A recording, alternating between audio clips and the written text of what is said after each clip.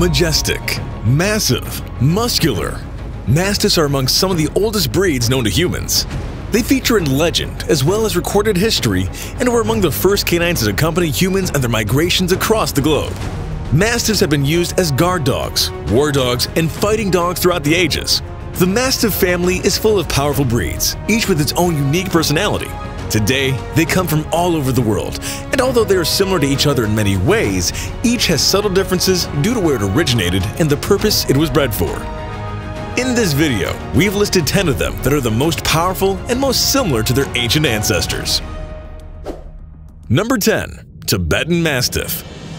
The breed is so ancient, and Tibet has always been so isolated that it's almost impossible to say how or when Tibetan Mastiffs came to be. We know that for millennia, they were the mighty guardians of the Himalayas, and it's thought that they're the progenitor of all modern Mastiffs. It's impossible to discuss this breed without leaning on words like powerful, muscular, massive, and substantial. And yet, Tibetan Mastiffs are quite light-footed and will meet a perceived threat with surprising agility. Number 9. Spanish Mastiff. The Spanish Mastiff is a very old breed. It appeared on the Iberian Peninsula before the Roman invasion, brought by the Greeks and Phoenicians over 2,000 years ago.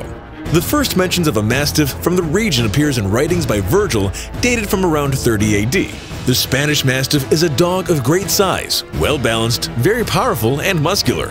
He has a massive head and a body covered with a medium-length coat. Rustic, affectionate, kind, and noble, he's very determined when facing dangerous animals and in front of strangers, especially when he has the opportunity to defend and protect farms or cattle. Number 8. Bull Mastiff. The Bull Mastiff's nickname is the Gamekeeper's Knight's Dog, and this pretty much sums up the breed's early history. During the mid to late 19th century, the vast country estates and game preserves of the English aristocracy were the irresistible targets of poachers. Gamekeepers responded by breeding dogs big, swift, and brave enough to pursue and pin a man prowling the grounds in the dead of night. Eventually, they hit upon just the right combination of breeding stock by crossing Mastiffs to Bulldogs at a ratio of 60% Mastiff and 40% Bulldog. The new breed was smart enough to work on command, tractable enough to hold but not maul a poacher, and big enough to scare the bejesus out of any intruder. Number 7. Bordeaux Mastiff. The Dog de Bordeaux is one of the most ancient French breeds. He's a very powerful dog with a very muscular body, yet retaining a harmonious general outline. A massive head with proper proportions and features is an important characteristic of the breed. The prevailing origin tale has it that the dog's ancestors were introduced to France, then called Gaul, by Julius Caesar's conquering legions in the 1st century BC. These immense Mastiff types were utilized by the Romans as both war dogs and ferocious gladiators. During the breed's long history, dogs outlived their usefulness as fighting dogs and came to be employed at various times as hunters, drafters, and guarders. Number 6. English Mastiff. For the uninitiated, a face-to-face encounter with these black-masked giants can be startling. The British Mastiff type, the breed we know as the Mastiff, is similarly ancient breed. When Julius Caesar led an invasion of Britain in 55 BC, he was impressed by the Mastiffs who helped defend the island against his legions and made note of it in his campaign journal. The Mastiff came into focus in medieval England, used as big game hunters, nighttime guardians of estates, and war dogs. In the Canterbury Tales, Chaucer calls them a launce, a French breed name, and says they were as great as any steer to hunt at the lion or the deer. Number 5. Italian Mastiff. The Cane Corso belongs to a subcategory of working breeds called Molossus dogs, named for the Molossi, an ancient Greek tribe thought to have bred giant, big-boned guardian dogs of the Mastiff type. At the height of the Roman Empire's power, the legion that subdued and occupied the Greek islands brought Molossers back to Italy and bred them to native Italian breeds. At nearly 28 inches at the shoulder and often weighing more than 100 pounds, with a large head, alert expression, and muscles rippling beneath their short, stiff coat, Corsi are at a glance intimidating creatures. Their imposing appearance is their first line of defense against intruders. Number 4. Canary Mastiff. A moderately large-sized molossoid with a rectilinear profile and black mask, the Perro de Presa Canario is robust and well-proportioned. With a low, deep bark, he has a balanced temperament and is very self-confident. There are numerous books written by historians concerning the development of the known Perro de Presa Canario. Documentation of the original holding dogs date back to the 15th and 16th centuries. Following the conquest of the Canary Islands, it's theorized dogs of great size may have existed or were brought there by the Spanish conquistadors or possibly both. What is known was the function for which these dogs were developed: guarding farms, working cattle, and the extermination of wild or stray dogs. Number 3. Japanese Mastiff.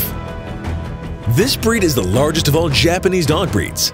They're also known as the Tosa Ken, Tosa Inu, and Japanese Fighting Dog. The Tosa breed was produced as a hybrid of Shikoku Ken and Western breeds after European and Western traders brought their Mastiff-type fighting dogs with them. Tosa was named after the region where they were bred and are also called Japanese Mastiffs, for they are known for their extreme courage and tenacious athletic abilities in the fighting arenas of Japan.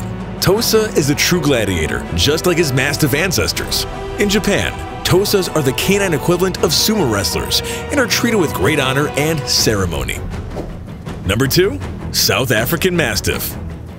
There's a no-frills, no-nonsense quality to this sleek-coated Avenger, who might stand as high as 27 inches at the shoulder and weigh as much as you do. A broad and blocky head, powerful jaws, and thick muscles from neck to rump mark it as a descendant of the ancient Malloser dog family, the foundation of today's Mastiff-type breeds. In motion, the Boerboel just might be the most agile of all Mastiff types. Boer, a Dutch word meaning farmer, was the name given to Dutch, German, and Huguenot settlers of South Africa who began arriving in the mid-1600s. They brought along large guarding dogs, bull types, and Mastiff types among them. The interbreeding of these and other European bloodlines in South Africa resulted in something called the Boer dog, which was used by Boer settlers as a big game hunter and protector. Number 1. Neapolitan Mastiff. The Neapolitan Mastiff is not the strongest on this list, but he has more of the same characteristics as his ancient Mastiff predecessors. He's a heavy-boned, massive, awe-inspiring dog bred for use as a guard dog and defender of owner and property. If Mastinos look like strange visitors from antiquity, it's because that's exactly what they are.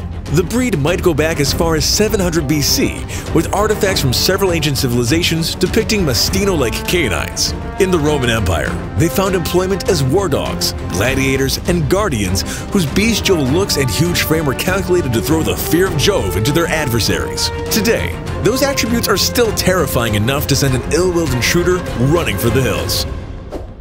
That concludes our video of the 10 most powerful Mastiff dog breeds that are most similar to their ancient ancestors. Which one of these dogs did you like the most? Let us know in the comments. And if you like this video, then subscribe and turn on notifications so you'll be the first to know when a new video arrives. Thanks for watching, and we'll see you next time.